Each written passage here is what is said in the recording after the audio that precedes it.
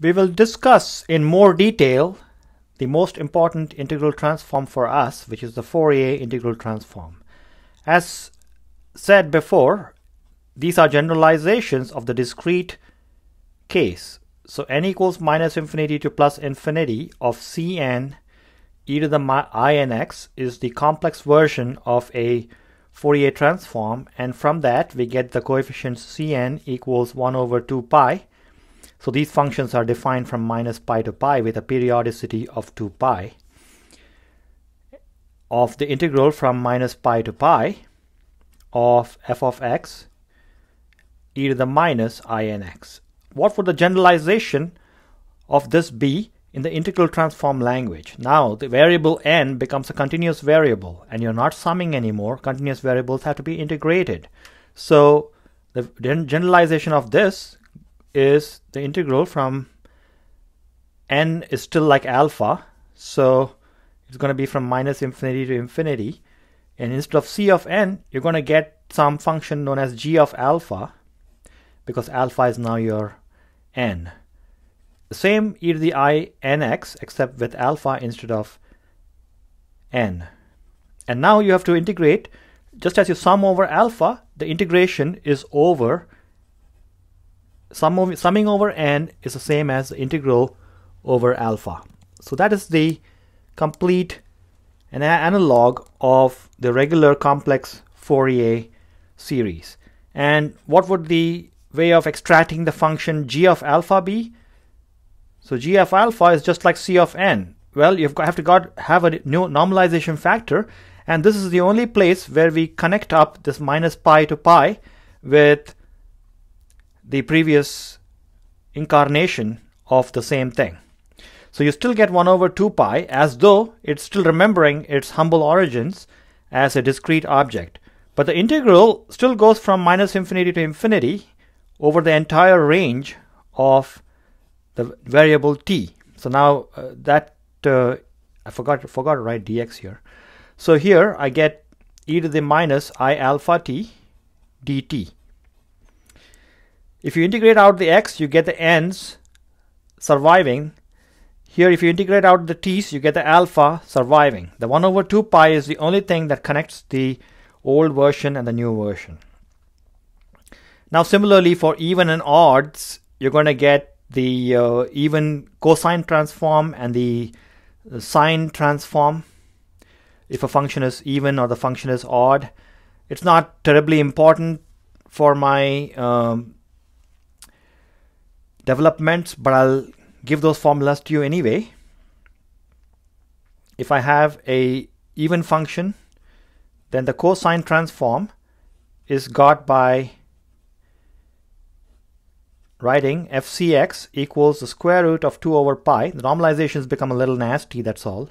Integral 0 to infinity of g cosine alpha, and instead of e to the I alpha x, I'm going to just simply get cosine alpha x d alpha. And the corresponding coefficients gc alpha are got by reverse transforming it. So that would be the Fourier transform of, by the way, I should have written this as the Fourier integral transform of f. So this would be the integral transform of fc, and that will be the square root of 2 over pi again, integral from 0 to infinity. Notice that you just go from 0 to infinity now. You don't go from the entire negative infinity to positive infinity, because you've chosen the Fourier extension, the odd extension or the even extension. For the odd function, you get the so-called Fourier sine transform, fsx, and that's going to be the square root of 2 over pi, which is the integral from 0 to infinity. All I'm doing is replacing s with the cosine symbol with the s symbol and the cosine with a sine.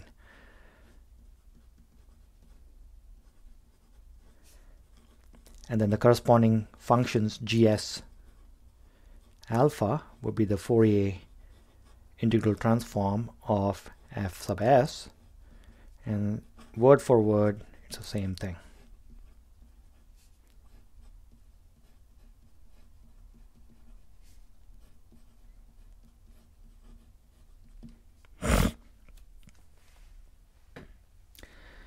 Now I should give you maybe a couple of, I'll be doing a detailed example of a Fourier transform in the next video. So maybe I should spend some time discussing these really ugly normalization factors that you're getting here. In the mathematical literature, this is considered acceptable. Physicists don't care for the fact that when you're not talking about the even or odd transform, you're getting 1 over 2 pi here, nothing here. And when you're talking about the even and the odd transforms, you're getting the square root of 2 over pi in both these things. So that strikes physicists and chemists as a very odd type of deal. So in the scientific literature, especially in the physics community, you use the following normalization. So what we're going to do is f of x we're going to define as 1 over square root of 2 pi. In other words, we are distributing the burden. Here you get 1 over 2 pi, here you get nothing. Here you get square root of 2 over pi, that's square root of 2 over pi. So it seems more equitable in these cases. We want to make it equitable over there also.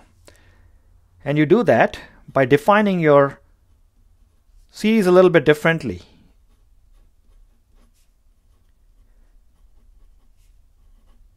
If you do that, then g of alpha turns out to also be 1 over root 2 pi, the integral from minus infinity to infinity, f of t e to the minus I alpha t dt. This is the normalization used in quantum mechanics.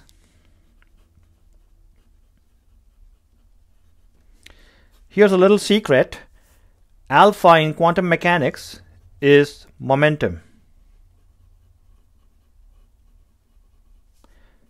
P. Momentum is a vector, so in quantum mechanics you would actually write this as f of r equals 1 over the square root of 2 pi, integral from minus infinity to infinity, and that's going to be g of some momentum p e to the I p dot r, because that's the only way you can mate two vectors to form a number, d cubed p, and here I'm maybe taking a little bit further than I'm supposed to, because well, this is a graduate course, I can do whatever I want, right? So this is going to be d cubed p, and that's going to be over all the momentum volume. So that's a three-dimensional integral from minus infinity to plus infinity in the px direction, minus infinity to plus infinity in the py direction, and minus infinity to plus infinity in the pz direction. So it's over all the momentum volumes. And if you are sensible, you'll probably go to spherical coordinates or something like that in a specific problem. So that's the way it's done in quantum mechanics, and you can find g of p by inverting it just like that. So g of p would be the 1 over root 2 pi, integral from minus infinity to infinity. And now this is the space volume of f of r e to the negative I p dot r d cubed r. Okay, so that's how the business is conducted in those subjects. Now in quantum field theory, most quantum field theorists use whatever came naturally to them when they were studying quantum mechanics. So that's most people would use that. But my mentor, Cecil DeWitt, the legendary mathematical physicist from UT Austin, later on she got the Légion d'honneur from the French government. It's the highest award, civilian award, given by the French government. And she worked her entire life in path integrals, and for her this kind of thing was bread and butter. So she did not even like the 1 over square root of 2 pi. She was telling us how she was trying very hard to get the physics literature to stop putting the 1 over square root of 2 pi. And she actually invented the following symbol known as I slash. It's a great joke in physics. It reveals a great sense of humor to come up with something like this. This comes from the traditional h bar in quantum mechanics, which is sometimes called the reduced Planck constant, because you're reducing the Planck's constant by a factor of 2 pi. The reduced Planck's constant has got a great utility in physics because h is about 6.6 or something like that, and 2 pi is also the same thing. So this is just 10 to the minus 34 joule seconds. So that makes 10 to the minus 34. You don't have to remember any of those 6.6 stuff in front of the 10 to the minus 34. That's the beauty of writing h bar in all your formulas. So she invented a symbol known as the reduced complex constant, the reduced complex number, I bar. So this has reduced square root of unity.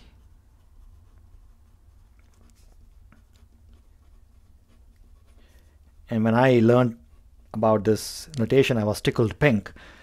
I learned it from her book, Analysis Manifolds in Physics. Beautiful 2-volume work of the highest levels of mathematics, like topology, differential geometry, and things like that. So in this normalization, no constants at all. F of x is the integral from minus infinity to infinity g of alpha e to the I slash alpha x d alpha, and then g of alpha is integral negative alpha infinity to infinity f of t e to the minus I slash alpha t dt. The only champion of this notation, unfortunately, was her husband, Bryce Devitt, and in many of his works, he went out of his way to try to promote this I slash notation. I don't think it caught on very well. The physics community is highly resistant to any kind of change, and if you change the physics community, you have to change a bunch of other communities at the same time because everybody works these days in more than one discipline. So I don't know. I don't think it really caught on, but it's a wonderful way of making this equal opportunity with no normalizations or anything of that sort,